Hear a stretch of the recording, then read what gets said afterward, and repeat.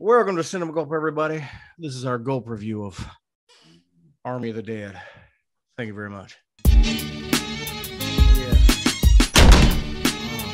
What? Army of the Dead, everybody. This is Ben. And this is John. And we get a chance to review another Zack Snyder movie this year. I was actually interested in seeing this movie when I first heard it coming out. You know, he made Dawn of the Dead. Dawn of the Dead was pretty awesome. It kickstarted his career.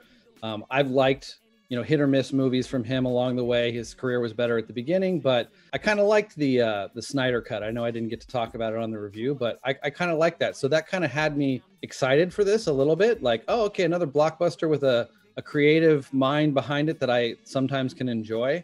I think BVS is work. Yeah, I almost forgot about that one. Kind of scraped it from my memory. Yeah, I could sit through this a lot more, easily than sitting through that again. This is definitely easier to sit through and more enjoyable than BVS. Yeah. I didn't think it was horrible. I thought it had fun moments, and those are the two best things I can say about it, pretty much. I enjoyed watching about 20% of it, if nothing more than just I want to start a new thing. I don't think this is a popcorn movie, John. I think this is a cocktail movie. This is a beer movie. Typically Zack Snyder's fan base anyway, a bunch of lugheads drinking in a frat house. A bit of a buzz to enjoy it is what you're saying. Yes, thank you. You said it quicker than I did. Yeah. I definitely know, like, I always kind of call it a leave your brain at the door movie sometimes, but that kind of sucks when you're watching a movie to think you can't be engaged and thinking like you're supposed to enjoy it by tuning out. That doesn't make a whole lot of sense, but that is kind of the best way to enjoy this movie, because it's just so flawed. The writing is so bad. This is going to be somewhat of a spoiler heavy review. Yeah, it squanders its premise. Like, I don't even know, like, if you say a zombie horde in Vegas, there needed to be more Vegas to that. It's the typical Zack Snyder intro that is driven by a song. That's kind of this montage with slow-mo. Visually, it was cool, but that's like the best parts of the Vegas stuff. And then the rest of the movie taking place in the rubble of Vegas, it just made the movie feel that much smaller. Like, once they got to that stuff, I just feel the way that this movie is shot, you don't really get the scope of what the title, Army of the Dead, taking place in Vegas, this zombie movie in Vegas. It just, I don't know. I think the premise does not pay off that well in this movie. And I agree with you. Turn your brain off at the door, because why turn your brain off to watch it when the filmmaker never turned his brain on to make it? That's the way I look at it. This is the first movie that Zack Snyder wrote, directed, and was the DP for. And it fucking shows, especially in the DP. I don't know why he decided to shoot his own movie, because he used to hire really great cinematographers, which were kind of the highlights of his movies. This movie is flat and ugly and no scope to it at all. Like, no depth of field, like, just gross looking, just very ugly and set driven. It looks like sets. Yes, it definitely looks like sets. But I know he came from a world of 300 where he had those digital sets and was one of the first ones to kind of make a movie. Even though you could tell that it had the digital sets, it still worked for the film he was making. But he wasn't shooting those. No. I know. I just think when I see so much of that in this movie, it reminds me of things like 300 and how well, like, that movie's not perfect in any way in terms of mixing the backgrounds and making them look realistic, but there's something about it being driven from a comic book or whatever that it kind of worked for that one, where this is supposed to be a real tale, a real world, the world we inhabit. And it just, it looked obviously blurred out. I think it was obviously a conscious choice that he made for it to have so much, out of focus moments and blur. It reminded me of one of our favorite movies, your favorite movie over the last many years, Annihilation, some of the tricks that they used within the shimmer to create an out of focus feel to disorient the viewer, but they did it for reasons that were story driven and, driven by a visual style that made sense for what was going on in the movie versus just, hey, I'm artsy. Like, this really, his artsy side takes over too much of what should be a fun movie. Since BVS, he's really gotten into this. As characters are backing out of frame, they go out of focus. and he utilized it even more in like Justice League. And in this one, this is what you're talking about. It's so overblown. With Annihilation, it was all about purpose. It was all about disorientation, things like that. It was there to make the viewer feel like the people in the movie. I liked a couple of those in this, especially the first one, I think, where you have sort of like the zombie queen backing out of frame. That was the one that I thought made sense because it's like this mythological thing. You don't know a lot about it, and it's kind of leaving frame. But with so much shit in this movie, John, reminds me that aside from Watchmen, which I think is his most mature effort as a director, maybe not his best, but his most mature, he's a childish filmmaker. He has this very light, I don't give a fuck approach to storytelling where it's like a kid scribbling shit down in a crayon and leaving out big details of the story that they just don't care about or they don't think about. And I know what people are going to say, like, this is like we just said, turn off your brain type of movie, whatever. But at what point is it okay to flat out like neglect logic, story threads, through lines, motivations entirely? Like there's so many things in this movie that it's like watching it. Almost kind of reminds you of like those late 90s, early 2000 ones, but I need to give those ones more credit because it's just Con Air or something. Flash in your well, Con Air at least like fills in all its gaps. It doesn't leave anything open-ended. Put the bunny back in the... Is somebody not telling him like, well, what about this? And what about that? I mean, we're spoiling things. So the fucking end of this movie, the guy gets out of the fucking safe. It's like, well, how'd he get out of the safe? And how'd the guy lock him in the safe? And if you locked him in, how'd he get out? Like, I don't know. There's little small things that he just, it feels like he doesn't care. You nailed it on the head with just saying childish filmmaker. I mean, that really said it, but I'm glad you elaborated on that. I like him a lot better than a Michael Bay, but he's got a lot of the same sensibilities. Yeah, and he seems like a good dude, so I hate like bashing on him in that way. Mm-hmm. But it's just his movie, and you're so right. Like, I love the Dawn of the Dead remake. I fucking love that movie. I think it's very rewatchable. It's very fun. It builds the characters really good. Why did he stop doing that? Oh, I can play with all these fun visual techniques, and yeah, he falls in love with the toys and like which is kind of a Michael Bay thing, and also someone who should probably get a co-screenwriting credit for this movie, James Cameron, because this movie is just a carbon copy of Aliens with zombies. I mean, you've got so many characters that are ripped from it. You've got a Vasquez character that's kind of an amalgamation of two different characters in this movie. The chick with the red headband. I mean, even the setup to the movie has shades of Aliens with certain scenes. You've got Batista, who's has his tortured past and has a nightmare after the offer is given to him that makes him rethink his reason for going back in. I thought everyone's motivation for going into a city of the dead, especially people who had already been there and seen how, crazy it is, not a single one of them had a good motivation. It was all total, just, like you said, like childish, lazy screenwriting, just to be like, oh, this person wants to go in for their Instagram account. The safecracker, even him, is like, oh, it's a chance to open this safe. But I mean, they all know that it comes with the army of the dead tied to this task. It just was, I did not buy it at all.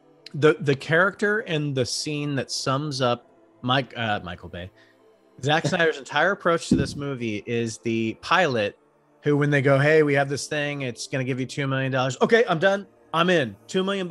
I'm in. I don't care what it is. I'm in. Like, that's literally the Zack Snyder approach to this movie. She was, I guess, one of my favorite characters. If I had, she wasn't actually there, right? Yeah, and I kind of remembered that while watching. I was like, oh, because I don't even really know her that well, other than like she's a comedian. I've heard it before. Yeah, I knew she's a comedian. So when I saw the name and stuff and saw her show up on screen, I was like, there was something in the news about her replacing somebody. Is this the movie? So I looked it up and realized, oh, okay. So then about halfway through, as I was watching, I was kind of paying attention to, how she's being shot and stuff like that. I'll give them credit. They did a good job of making her look like she was there. Very good job. But one thing that did kind of impress me once I was paying attention to that was like how she was, meshed into the movie when she wasn't really there for so many scenes. So, because I heard something that she she only had one day where other actors were on set with her or something like that. Yeah. She only met a couple of them. And like even lines of dialogue that she has with some, they said, I've still never even met her. No, the way they like composited her into the movie was great. The color grading that they laid over her just worked perfectly. The problem is you could tell, and I think you said like she was one of your favorites. You could tell she was in a different movie. Her delivery didn't have, and I'm not really bashing her. Maybe that was the way she decided to take the character, but it seemed because she was just not there on set with anybody, it shows that she doesn't understand the severity of what's happening. And maybe that was just her performance, or maybe this comedian's not a great actress. I do like her approach. But and spoilers, I love the fact that they fucking just killed her with a big ass like spike through her at the end. We got the Vasquez death, and obviously we have the Burke replacement guy death, which just went on and on forever with the CGI fucking leopard or whatever the fuck that was. Yeah, they were trying to again. He tries to copy popular movies too closely. That's ripping off The Revenant very closely, in my opinion. It just felt like while watching it, I was like, okay, I feel like these are like trying to get the same angle and the same shot. Yeah, except he doesn't have that. He's a good filmmaker, but he doesn't have that eye that Cameron and his collaborators had, because well, Cameron had 6 fucking rubber suits. So you have to get so creative to do that, and that usually results in something better than we've got endless possibilities and here's our CGI budget. But the one death that I did kind of appreciate was the woman who was supposedly, we haven't even talked about Batista yet because there's really not much to talk about, but Batista's like maybe love interest from the past or whatever. And at the very second that it seems like they might get back together, like a zombie comes in and turns her head around. It could have been done more shocking. Like it could have been shot in a way where you didn't see it coming to some degree, or at least it was fairly shocking. Like, no, I mean, I know, when that elevator's coming down, something's going to happen, but maybe it didn't come out of the blue enough. It didn't have like a scary impact, and because of a stupid digital bone popping out at the last second, it also kind of ruined some of like the visceral effect of it. So much like everything in this movie, like it didn't really have real tension. Nothing scary. Nothing scary. And like, I mean, look at the title here. Look at the colors of the marketing. Like it's not, I guess it's trying to play on trying to be fun and vibrant and like Viva Las Vegas or whatever. Like even a heist taking place within some kind of zombie situation sounds like an interesting movie, but again, there wasn't enough heist stuff going on. No, there wasn't enough. It was more like the beats of Aliens, like they were on a rescue mission, which they weren't really. Everything they promise you at the setup of this movie does not come into fruition at any, like, okay, the great concept of of zombies now having like skills to be leaders and like they can kind of control the pack. There's like a king and a queen. It's never explored in the slightest outside of telling us that there's this and there's this. We see the two and then it's there. It happens, but why? Like, where did that come from? Like, why is that not part of the story? Because it's an interesting idea. And I think Land of the Dead, George Romero's Land of the Dead explores a little bit that zombies eventually can take charge and get smart. But this one just thrusts you into it and never explains anything. It tries to set up a sequel with our character that somehow miraculously gets out of the safe. And that whole ending scene is just, it's so terrible. And it's so terrible. It's like Zack Snyder was just drunk with his buddies and they're like, let's go to the studio and shoot this like last scene real quick. Just, we're just goofing. I'll turn off my car for you. And we're wearing the perfect outfits today to point it out. Why the hell would every single one of these characters go into the Army of the Dead land sleeveless? Like that's where every person got bit. Well, because you got to everyone's got to have their tank top and show off their arms. You got to see their tattoos and Batista's This is like, arms. if I read it or heard it correctly in the movie, this is like 5 years. People would have already invented some kind of, I mean, they already have it. It doesn't need to be invented. Some kind of armor wear that you could wear. So at least for your bare minimum, you have certain areas covered. Yeah, maybe you have vulnerable spots, but people would like honestly, this group was just the dumbest group of people ever. I don't remember how Dawn of the Dead works if it's only a bite. I think it is only a bite. Yeah. But I would think, honestly, these undead fuckers, their claws, their fingernails, if they scratch you, you should turn as well. And that's been in certain movies. And then like 28 days later, where it's more of a virus within the blood. That's the blood. Yeah. That's most likely, like all this blood that's flying everywhere, you're always going to get infected. This movie goes with only the bite, but it's inconsistent with how quickly certain people change. You know, that guy at the end, what the fuck? He's on a plane to Mexico before he changes. He walks. Yeah, that's like a 2-day montage of him getting out of the fucking and he didn't even know he was bit. So it's like he never went to the bathroom and checked his body or washed his arms. Yeah. Until he's on the plane with the stewardess. Going back to some of the aliens references all throughout this movie. Jesus Christ. The Vasquez chick, that whole scene is set up just like the Hive, where they don't give up their weapons, but they're told, don't shine your light in their face. Like, you have to walk through this in the dark and be vulnerable. So it's kind of the same thing of them giving up their ammunition and walking through vulnerable. Yeah. And then she gets the Vasquez chick. Like, honestly, couldn't you have just changed the headband to blue? She's going to wear an outdated fucking bandana. Don't make it the exact same Vasquez headband. Get her Vasquez moment. Then she becomes Drake when she's left behind. She doesn't say let's scissor or let's paper. I'm sorry. I love it. Say let's scissor. Okay, so Batista. Great as Drax. And that's about the only thing he's great as. There's like kind of a sad story in there about like what happened with him and his wife, and his daughter had to see him like shove a knife through her head. It just and it's actually played okay in the moment. Yeah, and it played okay in the moment, for sure, when he has to kill the wife, but also the way it comes around full circle that the daughter has to kill him at the end when he turns. That was actually a moment I kind of liked how much grief she had in that moment. She does the same thing as him. She screams and everything right after. That's his best little nugget of a performance. But the whole time that scene was happening, I was sitting there going, okay, we know the pilot's dead and we know the helicopter's in rubble. Where's the woman that the daughter went there to save? I guess she also died because the whole mission went to shit. So no one got any money and everyone just died anyway. So the whole movie is completely pointless.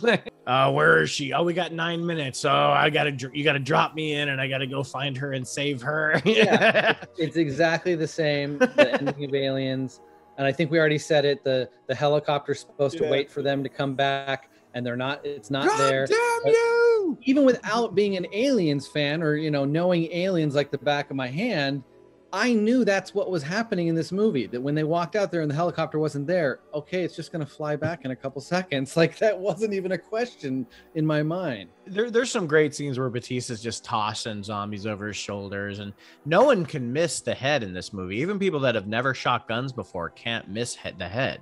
Everyone hits every zombie in the head every single shot. Yeah, how can there be any tension when they can hit everyone? It's just ridiculous. Although I did like the Vasquez chick, her fight to get out of that. Love that scene. Was like, you did kind of believe that she was holding her own and getting the headshot when she needed to and avoiding the bite. But at the same time, it's like kind of unrealistic. There's just so many of them. She would have been. No, but that scene was well choreographed and fun. And you're rooting for her because you're like, fuck, her dumbass decides to tell the sleazy company guy, like, hey, I don't trust you, and I'm going to tell everybody about you as soon as I can. And it's like, well, of course he's going to try to kill you. Like, that scene actually could have been more intense or there'd be more tension in that scene if the lighting was right. Like, the whole point, when they walk in there, they say, okay, well, we can't shine a light on them because, we're going to alert them. So everyone turn off your flashlights. Yeah. And then it didn't really get dark in there at all. And they were using these little markers. Yes. It wasn't dark at all in there, really. That's funny that you brought that up because I have this little thing where it's like this thought in my head is how different of a Snyder movie this looks. It doesn't look as nice, doesn't look as pretty because he decided to shoot it himself for some reason. But there's lots of vibrance, and it's funny that you mentioned that scene because I'm like, there's lots of extra lights. Aside from the fact that the whole entire movie is shot, very interesting choice. It's all shot during the daytime. Whereas at night, it could have had this sort of like Escape from New York feel, but it's all shot in the day. And I think that was a mistake But I agree. I kind of appreciate that the lighting helped some of the scenes where you can kind of see what's happening. But it's funny that dark scene had all this added light to it. The one that you're talking about. Yeah. I was thinking while watching that, how great would it be if it was almost just completely pitch black with only you seeing the gunfire strobe? That would have been so much more tense. But there's all this artificial lighting, and she's not supposed to be able to see, but we see. I also don't get. Okay, so he's the only zombie who's smart enough to make some type of armor. And he's the leader of them, and why did he tell everybody else to put one? Like none of them make anything else, and like that whatever that metal is strong enough to block all these high caliber, like the best of the best machine guns. Okay, maybe I'll buy into that, but still, I think they could have easily still taken that guy out just because he had the stupid arm. I guess if you take a head of a zombie, it'll somehow create like a weapon for the government. I love the weapon for the. When are we going to stop using the weaponized government?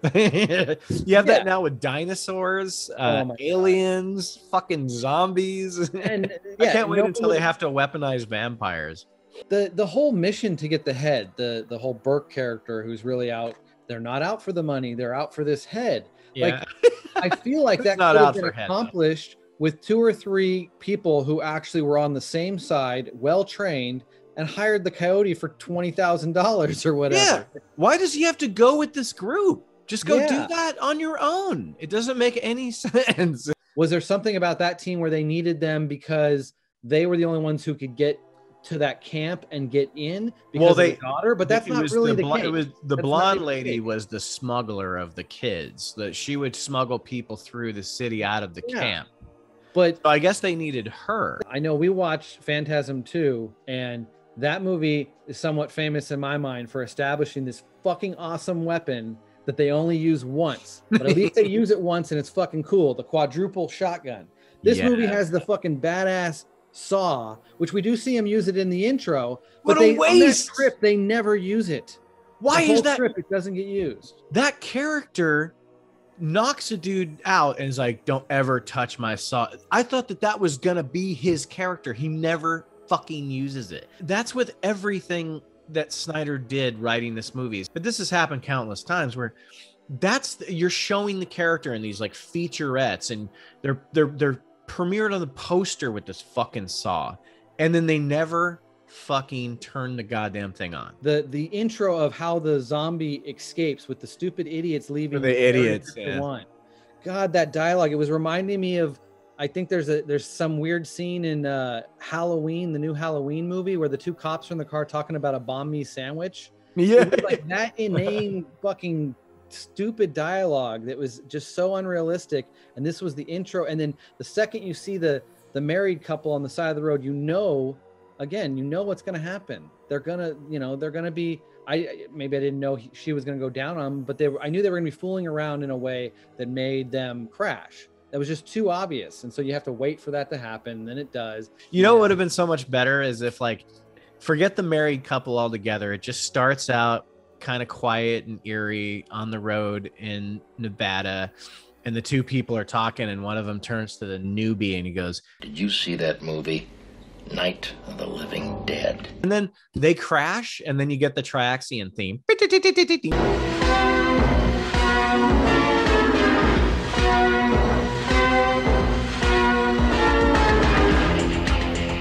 I bashed it pretty hard just because it's more of a disappointment. It's just like, come on, you can do better. Hire a guy who can write with you. You don't have to have somebody write the whole thing, but have someone write with you and fill in the holes, fill in the details, Zach. Like, because to me, the biggest problem was like the details were just left completely undone and untouched. And it's like, you and I have talked about this for fucking 5 years. That takes you right out of stuff when you can tell a filmmaker either doesn't care or doesn't even know as much as we do about his own story, And that's disappointing because he is technically a very good director and can be. I love Watchmen and I love Dawn of the Dead, and I when I saw 300 in the theater, I'd never seen anything like it. I thought it was incredible, Yeah.